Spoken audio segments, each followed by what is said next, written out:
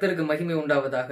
இந்த வீடியோ மூலமாக ரட்சிக்கப்படாத குடும்ப உறுப்பினரோடு நம்ம எப்படி நடந்து கொள்ளணும், அவங்களுக்காக நம்ம எப்படி ஜெபிக்கணும், அதே போல நம்ம ரட்சிக்கப்பட்ட புதுசுல நம்ம எப்படி எப்படிலாம் இருக்கணும், ஆண்டவருக்காக எப்படி வாழணும் என்பதை இந்த வீடியோ மூலமா நம்ம பார்க்கலாம்.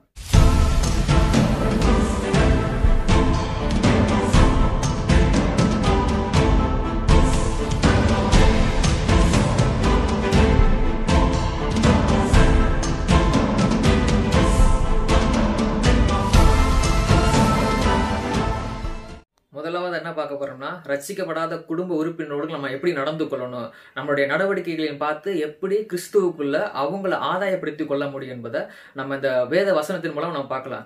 அவங்ககிட்ட நம்ம அன்பு செலுத்தும் பொழுது முதல்ல நம்ம அன்பு இல்லாத காரியங்கள் எல்லாம் அவங்க நம்மளை பார்த்திருப்பாங்க.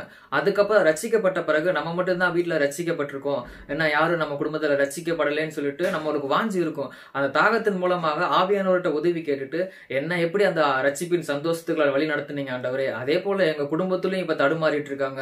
ஒருவேளை குடும்ப பிரச்சனைகள் இருக்கலாம், கடன் பிரச்சனைகளா இருக்கலாம், ஒரு தண்ணி அப்பா அடிச்சிட்டு இருக்கலாம், அம்மாவுக்கு முடியாத ஒரு சூழ்நிலையா இருக்கலாம்.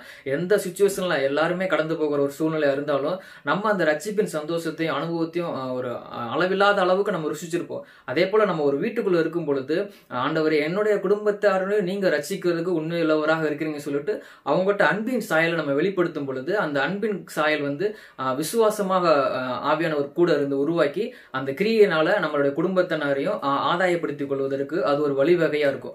அதனால நம்ம எவ்வளவு தூரம் நம்ம அன்பு செலுத்த முடியுமோ, வசனம் அழகா சொல்லுது, உன்னிடத்துல நீ அன்பு கூறுவது போல பிறனிடத்துல நீ அன்பு கூறுவாயா என்ற வார்த்தையின்படி நம்ம வெளியேற எல்லாத்தையும் ரட்சிக்கப்படணும்னு ஆசை இருந்தாலும் நம்ம முதல் ஆண்டவர் நம்மளை தொட்டதுக்கு அப்புறம் எப்படி ஒரு தீக்குச்சியை கொளுத்தி விடும் பொழுது அது பக்கத்துல இருக்க எல்லாத்தையும் தன்னுடைய இழுத்துக்குள்ளும் ஆதாயப்படுத்திக் கொள்ளுன்ற மட்டிக்க நம்ம தேவனுக்கு அக்கினியாக ரட்சிப்பாக முதல்ல ஆண்டவர்கள் ஏற்றுக்கொண்ட பொழுது நம்ம குடும்பத்தார், உதாரணத்துக்கு அப்பா அம்மா தங்கச்சி அண்ணன் எல்லாரும் அவங்களையும் நம்ம ஆதாயப்படுத்திக்கணும்னு ஒரு வாஞ்சு இருக்கும். இப்படி பரலோகத்துக்கு நம்மளை மட்டும் ரட்சிப்பின் சந்தோஷத்தினால தேவன் எடுத்துக்கொண்டும் பொழுது அவங்க மட்டும் ஒரு பாதாளத்திலேயோ இல்ல இந்த நரக வாழ்க்கையிலோ இருக்கும் பொழுது வேதனையில இருக்கும் பொழுது நம்மளுக்கு அந்த ஒரு ஏக்கம் இருக்கும். ஐயோ நம்மளே ரட்சிப்புல தேவன் நடத்தின பொழுது இவங்களும் இந்த மாதிரியான ஒரு பாவ சூழ்நிலையில் இருக்காங்களே, அவங்களும் ரட்சிப்புக்குள்ள வரணும், அந்த சந்தோஷத்துக்குள்ள வரணும்ன்ற ஒரு வாஞ்சியை நம்ம அவங்ககிட்ட அன்பா நடந்து கொள்ளும் பொழுது எந்த சூழ்நிலையும் முதல்ல ரட்சிக்கப்படாததுக்கு முன்பாக நம்ம என்னென்னமோ காரியங்கள் செஞ்சிருக்கலாம். அவங்க அநேக தடவை அதை பார்த்துருப்பாங்க. இவனா இப்படித்தான் சொல்லிட்டு ஒரு பேர் கிடைச்சிருக்கும், இவளா இப்படித்தான் சொல்லிட்டு அவங்களுக்கு ஒரு நேம் கொடுத்துருவாங்க, நம்ம வீட்டாரே சரி. அதே போல நம்ம ரட்சிக்கப்பட்டதுக்கு அப்புறம் தேவனுடைய அன்பை ஒவ்வொரு நாளும் நம்ம அதை வெளிப்படுத்தும் பொழுதுதான் என்ன அவங்க இப்படி இருக்க மாட்டாங்களே. என்னுடைய குடும்ப வாழ்க்கையிலும் நீங்க என்னுடைய சாட்சியில கேட்டிருப்பீங்க, நம்ம முன்னாடி நான் எப்படி இருந்தனோ அது இல்லாம என்னுடைய சாயல் அப்ப ஆவிக்குரிய காரியங்களை செய்யும் பொழுது ஆவியானவர் என்னோட கூட இருந்து என்ன மறைச்சு அவங்க வெளிப்பட்டாங்க. அவருடைய அன்பை அப்படியே வெளிப்படும் பொழுது எங்க குடும்பத்துல இருக்க 4 பேரும் நாங்க ரட்சிக்கப்பட்டோம், அந்த ரட்சிப்பின் சந்தோஷம் கிடைச்சது. அதே போல அந்த வீடியோவை நீங்க பார்த்துக்கிட்டு இருக்கும் பொழுதும் அதே ஏக்கத்தையும் தாகத்தையும் ஆவியானவர்கிட்ட கேட்கும் பொழுது அந்த அன்பின் ஆவி உங்களுக்குள்ள ஊற்றப்பட்டு நீங்க எல்லா இடத்துலயும் உங்க குடும்ப உறுப்பினர்களும் சரி வெளியிலையும் சரி முதல்ல ஆதாயப்படுத்தணும்னா நானும் என் வீட்டாருமோ என்றால் ரட்சிக்கப்பட்டோம் என்ற வார்த்தையின்படி நம்ம இருக்கிற அந்த குடும்பத்தை அன்பினாலதான் முதல்ல ஆதாயப்படுத்த முடியும். ஆவியானவர் அதுக்கு கண்டிப்பா உதவி செய்வார். அதே வாஞ்சையில அவங்களுக்காக நம்ம எப்படி ஜெபிக்கணும்ன்ற காரியங்கள்ல நம்ம எப்படி ஒரு வசனம் சொல்லுது, ஆண்டவரே சொல்லுவாங்க, நீ வெளிரங்கமா போயிட்டு ஆண்டவரே ஆண்டவரேன்னு சொல்லாம உன் வீட்டுக்குள்ள போயிட்டு உன் அறைக்குள்ள போயிட்டு உன் கதவை சாத்திக்கோ. இப்போ உதாரணத்துக்கு உங்களுக்கு வீட்டுல ஒரு ரூம் இல்லாட்டால் கூட இருதயத்தின் உள்ள ஒரு அறைக்குள்ள நாம போயிட்டு ஆண்டவரே விசுவாசத்துல என்னைய ரட்சித்துட்டீங்க ஆண்டவரே, அந்த அப்பா மகள் கூட ஒரு ரிலேஷன்ஷிப்ல பேசணும். நம்ம ஒரு ஆண்டவர்ன்ற ஒரு ஸ்தானத்துல வச்சிருக்கிறத விட ஒரு நெருக்கத்துல நீ என்னிடத்துல நெருங்கி வா, நானும் உன்னிடத்துல நெருங்கி வரேன்னு சொல்லிட்டு ஒரு அன்புக்காக ஏங்குற ஆண்டவர். அதே போல நம்ம உண்மை அன்புக்காக நம்ம ஏங்கி அவரிடத்துல நெருங்கி வரும் பொழுது ஒரு அறைக்குள்ள நம்ம அமைதியாக நம்ம ஜெபிக்கும் பொழுது ஆண்டவரே என்ன நீங்க ரட்சிச்சிட்டீங்க, அந்த சந்தோஷத்துல நடத்துறீங்க. ஆனாலும் இப்ப நான் உங்களை ஏத்துக்கிட்டதுக்கு அப்புறம் நிறைய சூழ்நிலைகள் பிரச்சனைகளும் பாடுகளும் இருக்கத்தான் செய்யும். இருந்தாலும் எங்களை என்ன நீங்க விடுவிச்சிட்டீங்க, அந்த ரட்சிப்புல நீங்க எங்களை மகிழ்ந்து களிக்குற பண்ணிட்டீங்க ஆண்டவரே. அதே போல எங்க குடும்பத்தாரும் அநேக பேர் இருக்காங்க. இப்ப வெளியில தண்ணி அடிச்சிட்டு இருக்கலாம், சண்டை போட்டுட்டு இருக்கலாம், எரிச்சலா இருக்கலாம், கோபமா இருக்கலாம், என்ன காரியங்கள் பிசாசு செஞ்சு வச்சிருந்தாலும் நம்ம அவருடைய பிள்ளைகளாக கேட்கும் பொழுது எல்லாம் வாயை திறந்து என்ன சொல்லணும்னா, அப்பா என்னோட தகப்பனையும் தாயும் போல நம்மோட கூட இருக்கிற ஆண்டவர் கூட நம்ம ஓப்பனா பேசும் பொழுது, என்னை ரட்சிச்சிட்டீங்க ஆண்டவரே, அதே போல உமக்கு ரட்சிப்பு வந்து சாதாரண காரியம், ரட்சிப்பு தாமதிப்பு இது இல்லைன்னு சொல்லிட்டு உங்க வார்த்தை சொல்லுது ஆண்டவரே.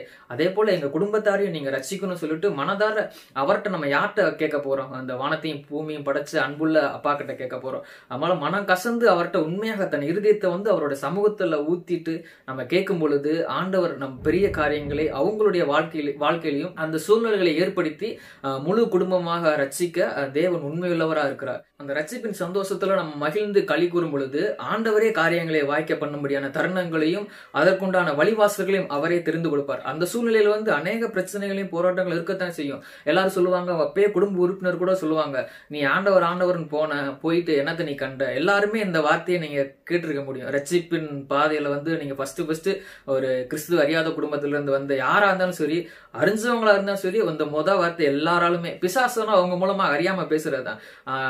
அவங்களுக்கே தெரியாது உள்ள இருந்து பேசுறது யாருன்னு சொல்லிட்டு. அதே போல என்ன சொல்லுவாங்கன்னா, நீ ஏசுன்னு ஓடுன, ஏசுன்னு ஓடு, என்னத்தரா நீ கண்டன்னு சொல்லிட்டு அநேக முறை பேசுவாங்க. அப்படித்தான் என்னுடைய வாழ்க்கையிலும் சரி, ரட்சிக்கப்படாத உங்களுடைய வாழ்க்கையிலும் சரி அநேக பேர் கேட்டிருப்பாங்க, இந்த ஆண்டவரை நீங்க ஏற்றுக்கொண்டு என்ன செஞ்ச, என்னத்த நல்லதை கண்ட, அவருக்காக போய் என்ன செஞ்சேன்னு சொல்லிட்டு அநேக முறை வந்து எல்லாரும் தூஷிச்சு இருக்கலாம். ஆனாலும் அந்த நம்ம பொருட்படுத்தாமல இந்த தேவன் எங்களை ரட்சிக்கவும் எங்களை விடுவிக்கவும் உண்மையுள்ளவராக இருக்கிறார். எங்கள் தேவனாக ஆண்டவர் இடத்துல இரக்கங்களும் மன்னிப்புகளும் அநேகமா இருக்கிறது.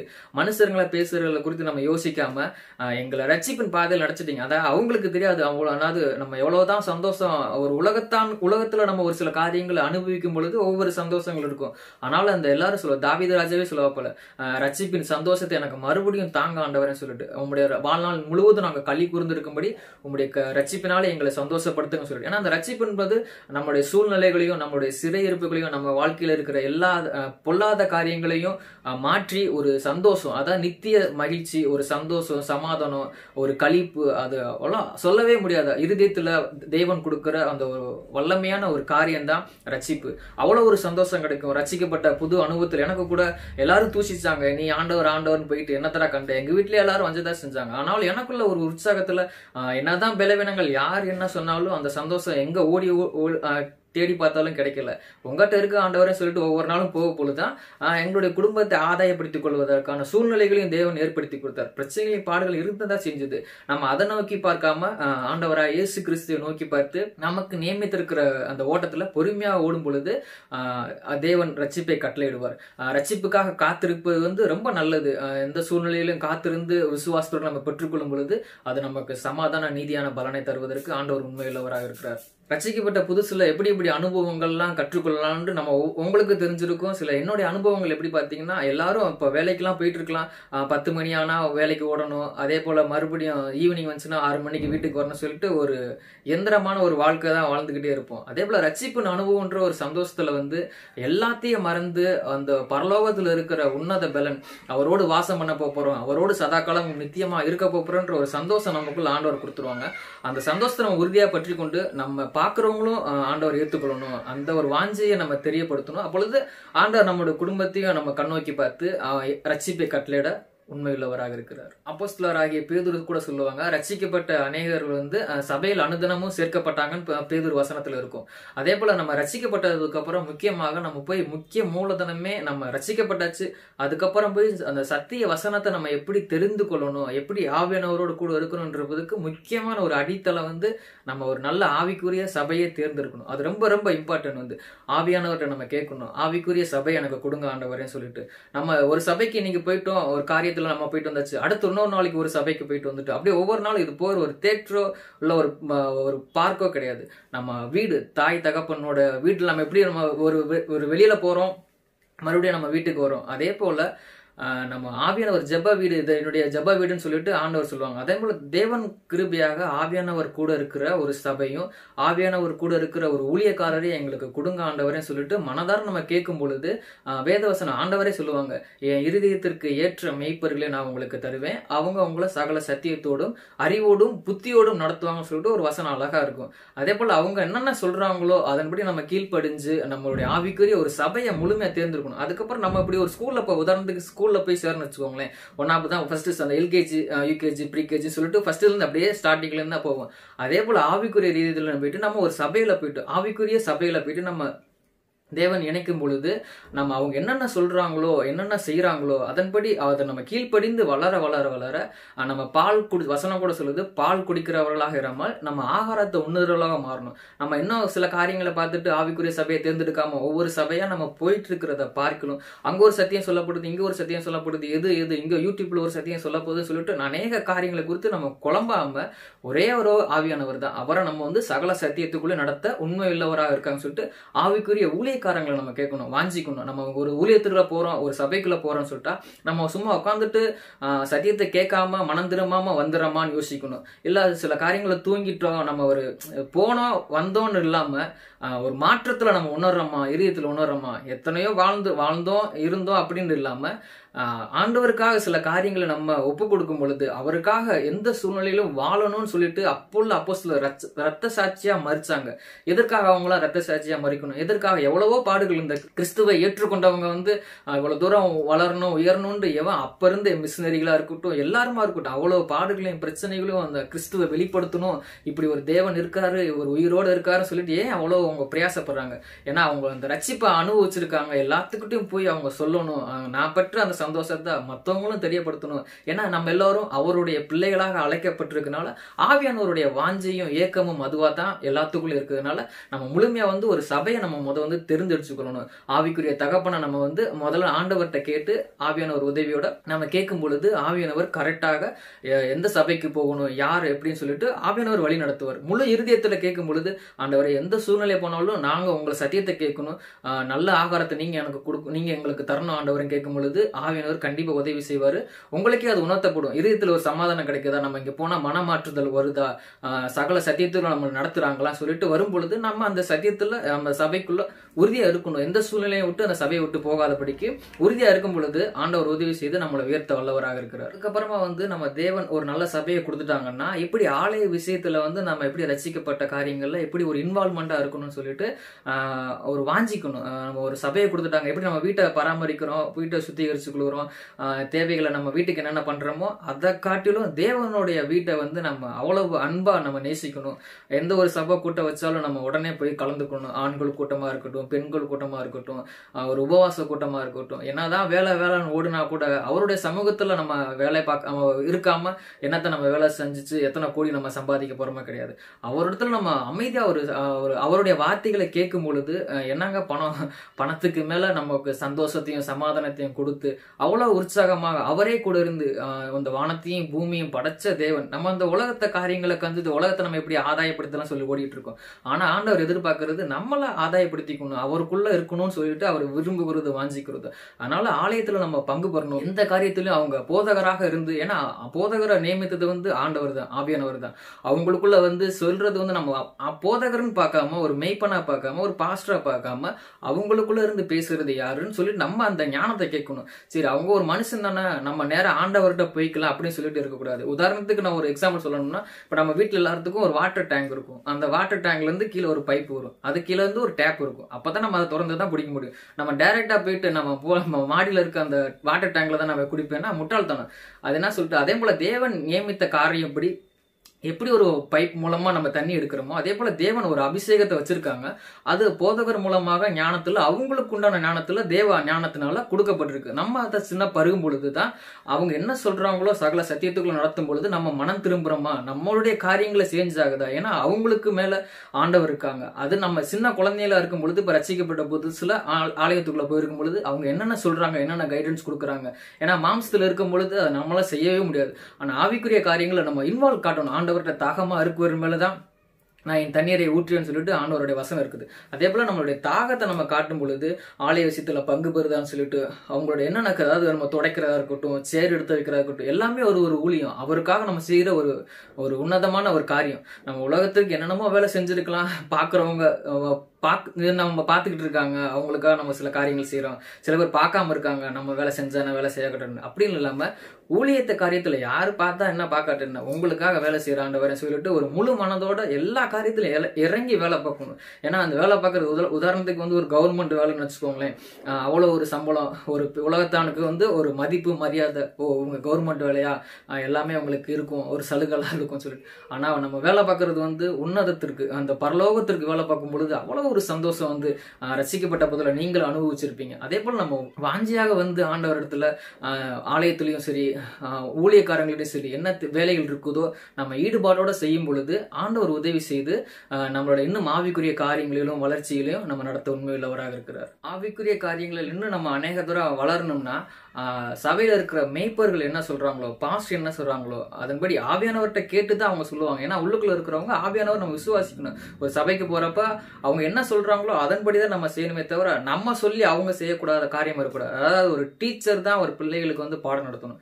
பிள்ளைய போய் டீச்சருக்கு பாடம் நடத்துற காரியமா இருக்கக்கூடாது. ஆவிக்குரிய ரீதியில அவங்கள துக்கப்படுத்தாதபடிக்கு, அவங்கள எரிச்சல் அடையாதபடிக்கு, ஏன்னா உள்ளுக்குள்ள ஆவியானவர் இருக்காங்க சொல்லிட்டு நம்ம விசுவாசித்து அவங்க என்ன சொல்றாங்களோ அதன்படி நடக்கணும். அவங்க தான் நம்ம உதாரணத்துக்கு ஒரு சர்ச்சில் உட்காந்துருக்கோம், நம்மளை தான் போதகர் வந்து குற்றப்படுத்தி பேசுறாரு, நம்மளை தான் டார்கெட் பண்ணி பேசுறாரு, நம்மளை தான் நம்மளை இழிவா பேசுறாங்கன்னு சொல்லிட்டு சத்துருவானவன்னு சொல்லும் பொழுது அந்த தாக்கங்கள்லாம் வரத்தான் செய்யும், எல்லாருக்குமே வரத்தான் செய்யும். நம்ம இல்ல, ஆவியானவர் என்ன சொல்றாங்க, நம்மளை மனம் திரும்புவதற்கு ஏற்ற வழியில சொல்றாங்க. தகப்பன் சிச்சியா புத்திரன் உண்டோன்னு வசனம் இருக்குது. அவங்க நமக்கு ஒரு ஆவிக்குரிய தகப்பன் ஏன் நம்ம பார்க்க மாட்டேன்றோம்? அவங்க நம்மளோட நல்லதுதானே சொல்றாங்க. எவ்வளவோ பிரயாசப்பட்டிருக்காங்க, அவங்களுக்கு என்ன வேற வேலை எதுவுமே கிடையாதா? நமக்காக இவ்வளவு பிரயாசப்பட்டு, இவ்வளவோ கால் கடுக்க நின்று, எவ்வளவோ மணிக்கணக்கா நின்று நம்மளுடைய சத்தியத்துல ஆண்டவருடைய வசனத்தை கேட்டுட்டு நமக்காக பிரயாசப்பட்டு, அதாவது அவங்க எல்லாத்தையும் மறந்துட்டு நமக்காக நம்முடைய பிள்ளைய, ஆண்டவர் கொடுத்த பிள்ளைய அவங்களுக்காக வாஞ்சிக்கணும், அவங்களுக்காக நம்மளை ஆதாயப்படுத்தணும், ஆண்டவருக்காக ஆதாயப்படுத்தணும்ன்ற ஒரு சில காரியங்கள் நம்ம சொல்லும் பொழுது நம்ம அதுக்கு இடறி போகாம, தகப்பன் நம்ம வீட்டுல போறோம், அப்பா திட்டுறாங்க, அதுக்காண்டி நம்ம போயிட்டு வீட்டுக்கே அடுத்து போகாம இருப்போமா? அதுக்காக சாப்பிடாம இருப்போமா? அடுத்த நாளே போயிடுவோம்ல. அதே போல நம்ம போயிட்டு இல்ல அவங்க நம்மளை திட்டுறாங்க, இவங்க நம்ம குற்றப்படுத்துறாங்க சொல்லிட்டு நம்ம இன்னொரு சபைக்கோ இன்னொரு காரியத்துக்கோ தவி போயிட்டே இருக்கிறது வந்து ஒரு நல்ல ஒரு ஜீவியம் கிடையாது. ஆவிக்குரிய ரீதியில கண்டிப்பா முன்னேறவே முடியாது. அவங்க என்ன சொன்னாலும் நம்மளுக்கு நல்ல வழியை தானே திட்ட போறாங்க. ஒரு நல்ல காரியத்துக்கு நம்ம போகணும். வசனம் கூட சொல்லுது, ஊழியக்காரங்க என்ன அவங்களோட எதிர்பார்ப்பு, அப்போஸ்தலர் கூட சொல்லுவாங்க, என் பிள்ளையை வந்து சகல சத்தியத்துல நடக்கிறதுல ஒரு சந்தோஷத்தை காட்டில் எனக்கு வேற என்ன சந்தோஷம் வேணும்னு சொல்லிட்டு. அதே போலதான் ஒவ்வொரு ஆவிக்குரிய தகப்பனும் நம்ம இடத்துல எதிர்பார்க்குது, சத்தியத்துல இந்த பிள்ளைகள் நடக்கணும் தான் அவங்களோட வாஞ்சி. அவங்களுக்கு வேற என்ன, நம்ம என்ன பொண்ணோ பொருளோ எல்லாத்தையுமே கேட்டுட்டு இருக்காங்க. அவங்க கேட்கிற எல்லாமே ஆவிக்குரிய தகப்பன். நான் சொல்லிட்டேன், ஆவிக்குரிய தகப்பன் என்ன எதிர்பார்க்காங்க, சத்தியத்துக்குள்ள என் பிள்ளைகள் நடக்கிறாங்களா, அதுவே அவங்களுக்கு அதிக அளவிலான ஒரு சந்தோஷம். பார்க்கும் பொழுது அவங்களுக்கு ஒரு சந்தோஷம், ஆவியானவருக்கு சந்தோஷம். அதே போல நம்ம எழுதுற காரியங்கள்ல கீழ்ப்படிந்து நடக்கும் பொழுது கண்டிப்பான ஒரு உயர்வு ஆண்டவர் தந்து நம்மளை உயர்த்த உண்மையுள்ளவரா இருக்காரு. அதாவது வசனம் அழகா சொல்லுது, என்னுடைய பலத்தை கரத்துக்குள்ள அடங்கிருங்க, ஏற்ற வேலையில நான் உங்களை உயர்த்துவேன். அதே போல நம்ம ஒரு சபைக்குள்ள அடங்கி இருக்கணும். நம்ம ஒவ்வொரு காரியத்திலும் தவி என்னுடைய காதுக்கு இனிமையான ஒரு பிரசங்கம் வேணும், என்னுடைய காரியங்களுக்கு இனிமையான ஒரு பிரசங்கம் வேணும்னு சொல்லிட்டு ஒவ்வொரு காரியங்களும் போயிட்டே இருந்தா நம்ம என்னைக்கு தான் சில காரியங்களை முன்னேறவே கண்டிப்பா முடியாது. ஒரு ஆலயத்துல தரித்திருக்கிறோம், ஒரே ஆவியானவர் தான், ஒரே இயேசு கிறிஸ்து தான், ஒரே பிதாவானவர் தான், அதே போல ஒரே சபை தான், ஒரே போதகர் தான் சொல்லிட்டு நம்ம விசுவாசத்துல ஆண்டவர்கிட்ட கேட்கும் பொழுது ஆண்டவர் உதவி செய்வார், ஆவியானவர் கிரியை செய்வார். கிரியை செஞ்சு நமக்குள்ள அந்த ஆவிக்குரிய வளர்ச்சிகளிலும் வரங்களிலும் நம்மளை பெருக செஞ்சு கண்டிப்பா உயர்த்த அவர் உண்மையுள்ளவராக இருக்கிறார். ஆவிக்குரிய காரியங்களை நம்ம இன்னும் முன்னேறணும்னா ஆண்டவர் விருப்பப்படுறது வந்து வசனம் கூட சொல்லுது, மல்கியா 3ல வந்து ஆதி ஆமத்துல இருந்து இப்ப வரைக்கும் ஆண்டவர் எதிர்பார்த்து அவரே சொல்ற வார்த்தை, என்னை நீ சோதிச்சு பாரு. எதனாலனா என்னுடைய ஆலயத்துல வந்து தசம பாகங்களையும் பண்டகசாலை நிரப்பத்தக்கதாக நீ வந்து முதல்ல நீ விதைக்கணும். முதற்கனியை நீ விதைக்கும் பொழுது தசம பாகம்னா 10ல் 1 பங்கு. உதாரணத்துக்கு நம்ம ஒரு 10,000 ரூபாய் சம்பளம் வாங்குறோம்னா அதுல 1000 ரூபாய் ஆண்டவருக்குன்னு நம்ம ஆலயத்துக்கு கொடுக்கும் பொழுது ஆண்டவர் எதிர்பார்க்கிற காரியம், அதுல நம்ம சோதிச்சு பாருங்க அப்படின்னு சொல்லிட்டு சில அதே வசனத்துல ஆண்டவர் சொல்லாப்புல, நாங்க உங்களுக்கு எல்லாமே செஞ்சோமே ஆண்டவரே, உங்களுக்கு எதுவுமே நாங்க மறைக்கலையுமே ஆண்டவரேன்னு சொல்லிட்டு வேத வசனம் சொல்லும் பொழுது ஆண்டவரே சொல்லாப்புல, நீங்க என்னை வஞ்சிச்சிட்டீங்க. எதனாலும் பாத்தீங்கன்னா தசம பாகங்கள்னாலும் காணிக்கையினாலும் நீங்க எங்களை வஞ்சித்துட்டீங்கன்னு சொல்லிட்டு ஆண்டவர் சொல்லுவார். அதனாலதான் நீங்க ஆசீர்வதிக்கப்படாம இருக்கிறீங்க. நம்ம ஆசீர்வதிக்கப்படணும்னா, நம்ம இன்னும் ஒரு வாழ்க்கையில ஜீவியத்தில் ஆவிக்குரிய காரியங்களை வளரணும்னா தசம பாகங்களையும் காணிக்கைகளையும் கொண்டு வந்து ஆண்டவருடைய சமூகத்துல வந்து முழு மனதோடு உற்சாகமா கொடுக்கும் பொழுது தேவன் அதை பார்த்து பிரியப்படுவாங்க. இதே என்னுடைய வாழ்க்கையில உதாரணமா எடுத்துக்கிட்டா கூட, நான் சம்பளம் வாங்கினதுக்கு அப்புறமும் என்னுடைய தேவைகள் அநேகமா இருக்கும், சம்பளத்துக்கு மேல தேவைகள் இருக்கும். இருந்தாலும் ஆண்டவருக்காக நம்ம விதைக்கணும்ன்றப்ப 10ல் 1 பங்கு கண்டிப்பா ஆலயத்துக்கு கொடுத்துருவேன். அதே போல நம்ம இருக்கு இவ்வளவு வச்சுட்டு நம்ம என்னுடைய தேவையில நான் சந்திச்சுக்கலாம்னு அப்படின்னு ஒரு நாளும் ஆவியானவர் எனக்கு அந்த சிந்தனையில கொடுக்கல. உண்மையா இருக்க சொல்லியிருக்காங்க. என்ன நீ சோதிச்சு பாரு அப்படின்னு சொல்றப்ப, சரி ஆண்டவரே உங்களுடைய நாமத்தின் மகிமைக்கென்று என்னுடைய தசம பாகத்தையும் காணிக்கைகளையும் உங்களுடைய சமூகத்துல நான் விதைச்சறேன் ஆண்டவர்னு சொல்லும் பொழுது தேவைகள் அநேகமா இருந்துச்சு. எவ்வளவோ சூழ்நிலையில தேவைகள் அநேகமா இருந்துச்சு. ஆனாலும் முழு மனதோட உற்சாகமோட என்னுடைய தசம பாகங்களையும் காணிக்கைகளையும் நான் ஆலயத்துல கொண்டு சேர்க்கும் பொழுது அந்த மாசத்துல யாருமே நானே நம்பல. அவ்வளவு ஒரு அற்புதம், அளவுக்கு அதிகமான ஒரு சந்தோஷமும் தேவைகளையும் அற்புதமாக சந்திச்சாரு. ஒவ்வொரு மாதம், இது நான் ஒரு மாசத்துக்குன்னு சொல்லல, உதாரணத்துக்கு எவ்வளவோ காரியங்கள் சொல்லலாம், எவ்வளவோ சந்திச்சிருக்காங்க. முதல்ல நான் 1ஆம் தேதி இருக்கணும், எனக்கு சம்பளம் போட்டதுக்கு அப்புறம் ஆலயத்துக்கு ஓடி போயிட்டு இந்த தசம பாகங்களையும் காணிக்கையும் உற்சாகத்தோட விதைச்சேன். ஐயோ இந்த வச்சு நம்ம இன்னொரு காரியங்களை பண்ணிடலாம், இல்ல இன்னொரு காரியங்களை வச்சு பண்ணிடலாம், அடுத்த மாசம் நம்ம சேர்த்து கொடுத்துடலாம் அப்படின்னு ஒரு எண்ணம் கொடுக்காம, எண்ணம் எனக்குள்ள வராம ஆவியானவர் இருக்காங்க, அவங்க பார்த்துட்டு இருக்காங்க, அதுலதான் நம்ம சோதிச்சு பாரு, வானத்தின் பல கனிகளை திறந்து நான் உன்னை இடம் கொள்ளாமல் ஆசீர்வதிப்பேன்னு சொல்லிட்டு வசனம் இருக்குது. எல்லாரும் ஊழியக்காரங்க எல்லாம் கேட்கறாங்க, என்ன பணத்துல கேட்டுட்டே இருக்காங்க, பணத்துல வாங்கிட்டு என்ன பண்ண போறான்னு சொல்லிட்டு. இது நம்ம ஊழியக்காரர்களுக்கோ யாருக்குமே கொடுக்கல, நம்ம ஆண்டவருக்கு விதைக்கிறோம். ஐசப்பா கூட ஒரு வசனம் சொல்லுவாங்க, அவரே பார்த்து சொல்லுவாங்க, இங்க எல்லாரும் போட்டதா பாக்கிலும் அந்த ஸ்திரீ தான் அந்த 2 காசு, 2 சின்ன காசு தான் வச்சிருப்பாங்க, அவங்க எல்லாத்தையும் போட்டுட்டா, அவளுக்கு உண்டான எல்லாத்தையும் போட்டுட்டா சொல்லிட்டு. அவருக்கு எப்படி தெரியும் அவங்களுக்கு 2 காசு சின்ன காசு தான் இருந்துச்சு, அவங்ககிட்ட அவ்வளவுதான் இருந்துச்சுன்னு சொல்லிட்டு. ஏன்னா இருதயத்தை தேவன் பாக்குறாங்க, ஆவியானவர் இருதயத்தை பார்த்திருக்காரு. முழுமையாக நம்ம அவர்கிட்ட கொடுக்கும் பொழுது ஆசீர்வாதத்தை நம்ம மேல அளவில்லாமல் வரிசைக்கு அவர் உண்மையில இருக்கிறார். அதனால எந்த சூழ்நிலையிலும் சபைக்கு உண்மையா இருங்க, ஆவியானவருக்கு உண்மையா இருங்க. தசம பாகம் காணிக்கையில முழு மனதோட நம்ம உற்சாகமா கொடுக்கும் பொழுது நம்மளை ஆசீர்வதிக்கிற ஆசீர்வாதம் அது எண்ணியே முடியாது. அவ்வளவு ஒரு ஆசீர்வாதத்தை ஐஸ்வர்யத்தையும் தந்து நம்மளை இடம் கொள்ளாமல் உயர்த்த அவர் உண்மையுள்ள தேவனாக ஜீவித்துக் கொண்டிருக்கிறார். இந்த மாதிரியான காரியங்களை நம்ம செய்யும் பொழுது நம்மளை யாரு பாக்குறாங்களோ இல்லையா நம்ம பண்ணாம ஆவியானவர் நம்ம பாக்குறாங்க. வசனம் கூட சொல்லுது, நம்மளுடைய நான் சர்வ வல்லமையுள்ள தேவன், நீ எனக்கு முன்பாக உத்தமனாக இரு, நான் உனக்கு தேவனா இருக்கேன், நீ எனக்கு முன்பாக பயந்துரு. அவருக்கு பயப்படும் பொழுதுதான் ஞானம் அறிவு, இந்த உலகத்துக்கு அப்பாற்பட்ட ஞானங்களும் அறிவுகளும் ஆண்டவர் நமக்கு தருவாங்க. ஞானம், அந்த ஞானத்துல நம்ம வளரும் பொழுது அறிவுக்கு எட்டாத அந்த அன்பை நம்ம உணர்ந்து கொள்ள முடியும். கிறிஸ்துவின் அன்பின் ஆழம் அகலம் நீளம் உயரம் என்பதை அறிந்து கொள்ள வல்லவராகுங்கள் என்று வேதவசனம் சொல்லுது. அதே போல நம்ம சில காரியங்கள் ஆவிக்குரிய காரியங்களை வளர முடியும், நம்மளுடைய சூழ்நிலைகளை வளர முடியும், நம்மளுடைய பிரச்சனைகள் எல்லாமே மறைஞ்சு போகிற காரியங்களை நம்முடைய கண்களே பார்க்கும். அளவில்லாமல் நம்மளை ஆசீர்வதித்து நம்மளை உயர்த்த உண்மையுள்ளவராக இருக்கிறார். நம்மளுக்கு எவ்வளவுதான் இந்த ஆண்டவர் நம்மள அன்புள்ள ஆண்டவர் அதிசயங்களை அற்புதம் செஞ்சிருந்தாலும் நம்ம சபையில போய் சாட்சி சொல்லணும். இந்த மாதிரி எனக்கு ஒரு சின்ன ஒரு சாட்சி தான் ஆண்டவர் எதிர்பார்க்கறது. எனக்கு நீ முடிவு பரிந்தும் சகல சாட்சி சிருஷ்டிக்கும் போய் சுவிசேஷம் சொல்லுங்க, சாட்சிகளாக எனக்கு இருங்க சொல்லிட்டு தான் ஆண்டவர் சொன்ன வார்த்தை. அவரு அதே போல அவருக்காக நம்ம சாட்சிகளாக அநேக முறை யார ஃப்ரெண்டை பார்த்தாலும், நம்மளுடைய சபை உறுப்பினர்களை பார்த்தாலும், சபையிலாம் சரி, அவருக்கு சாட்சியா நம்ம இந்த மாதிரி ஆண்டவர் எனக்கு செஞ்சாருங்க, இந்த மாதிரி எனக்கு ஆண்டவர் நடத்திருக்காரு, இந்த மாதிரி ஆண்டவர் எனக்கு உயர்த்திருக்காரு, இந்த மாதிரி சூழ்நிலை இருந்துச்சு. ஒரு சின்ன காரியம், அற்பமான காரியத்திலையும் ஆண்டவர் அதிசயம் செய்ய முடியும். நம்ம கண்களுக்கு பார்க்காத சூழ்நிலைகளையும் அற்புதம் செய்து நம்மளை விடுவிக்க முடியும். எந்த சூழ்நிலையிலையும் ஆண்டவருக்காக நம்ம வாழும் பொழுது அவரும் நமக்காக பெரிய காரியங்களை செய்து நம்மளுடைய இருதயத்தை மகிழ பண்ண உண்மையுள்ளவராக இருக்கிறார். இன்னொரு முக்கியமான விஷயம் என்னன்னா, ஆண்டவருடைய ஆலயத்துல நம்ம போகும் பொழுது பைபிள் படிக்க ஆரம்பிக்கணும். ரட்சிக்கப்பட்ட புதுசுல இன்னும் வாஞ்சியாக பைபிள்ல உள்ளது, அதாவது உலகம் எப்படி தோன்றுனது முதல்ல இருந்து எப்படி முடிவடைய போகுது, எப்படி ஆண்டவர் வரப்போகிறாரு, எப்படி நம்மளுடைய பிரச்சனைகள் மாறப்போகுது, எல்லாமே A to Z ஆல்பாவும் ஒமேகாவுமாகவுமே இந்த வேத வசனத்துல எல்லாருமே ஆண்டவர் கொடுத்துருக்காங்க. அதனால நம்ம வாஞ்சிக்கணும். பைபிள் படிக்கிறதுனாலும் சரி, அவருடைய சமூகத்துல தேடுறதுனாலும் சொல்லிட்டு, அதிகாலையில அவரை தேடுறதாலும் சொல்லிட்டு, ஒவ்வொரு காரியத்திலையும் ஆண்டவர்கிட்ட அன்பா இருக்கிறதுனாலும் சரி, எல்லாத்திலையும் வாஞ்சிச்சு நம்ம போகும் பொழுது ஆண்டவர் நம்மளுக்கு உதவி செய்வார். ரசிக்கப்பட்ட அனுபவங்கள்ல நம்ம இன்னும் அநேக காரியங்கள்ல பைபிளோட நம்ம இன்னும் தியானிக்கணும், ஆண்டவரோட பேசணும், நிறைய காரியங்களை வாஞ்சிக்கணும். முக்கியமா ஆலயத்துக்கு கரெக்டான டயத்துல போகணும். இப்போ உதாரணத்துக்கு நம்ம வேலை பார்க்குறோம், 8 மணிக்கு 8:30 இல்லை 9 மணிக்கு அட்டண்டன்ஸ் வைக்கணும்னு சொல்லிட்டு நம்ம எவ்வளவு ஒரு அவசரமா ஓடுவோம். ஏன்னா நம்மளுக்கு சம்பளம் போயிடும், ஒரு லீவ் போட்டுருவாங்க, ஆஃப் டே லீவ் போயிடும் சொல்லிட்டு. ஏன்னா நம்ம வேலை பார்க்குறோம், ஒரு 1000 ரூபா 2000 ரூபா ஒரு நாளைக்கு கிடைக்குது, நம்ம அதை விட்டுட்டோம் சொல்லிட்டு கரெக்டான ஒரு பங்க்சுவல் டயத்துக்கு போய் அட்டண்டன்ஸ் வச்சிருவோம், இல்லை உள்ள என்ட்ரி ஆயிடுவோம். ஆனால் நம்ம போற ஒரு ஆலயத்துக்கு பரிசுத்த தேவனுடைய ஆலயம். அது கரெக்டா 8 மணிக்கு ஆரம்பிக்கிறாங்க, இல்லை ஒரு 6 மணிக்கு ஆரம்பிக்கிறாங்க, ஒரு 10 மணிக்கு ஆரம்பிக்கிறாங்க, எப்போ ஆரம்பிச்சாலும் அந்த கரெக்டான டயத்துக்கு நம்ம உள்ள போகும் பொழுது நம்ம ஆராதனையில கலந்து கொள்ளணும்.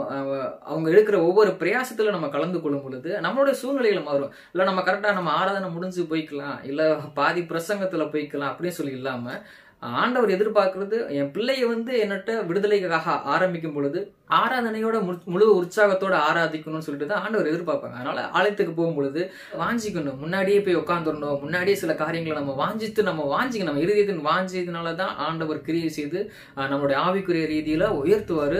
ரட்சிப்பின் சந்தோஷத்தை இன்னும் நம்ம அனுபவிக்கலாம். இந்த மாதிரியான சில காரியங்களை நம்ம இருதயத்தின் ஆழத்திலிருந்து வாஞ்சித்து தேவனுக்கு உண்மையா இருக்கணும், போகிற சபைக்கு உண்மையா இருக்கணும், மேய்ப்பர்களின் வார்த்தைகளுக்கு கீழ்ப்படிந்து நடக்கணும். இப்படி உண்மையாக இருக்கும் பொழுது ஆவியானவர் உதவி செய்து நம்மளை விடுவித்து நம்மளை மகிழ பண்ணுவாங்க. இந்த வீடியோ பார்த்துட்டு இருக்கவங்களுக்கு இந்த வீடியோ ரொம்ப பிரயோஜனமா இருக்கும் நம்ம விசுவாசிக்கிறேன். ரட்சிக்கப்பட்ட அனைவருமே கர்த்தர் உங்களோட கூட இருந்து பெரிய காரியங்களை செய்வார். கர்த்தராகிய இயேசு கிறிஸ்துவினுடைய கிருபை உங்கள் அனைவரோடும் கூட இருப்பதாக. ஆமென்.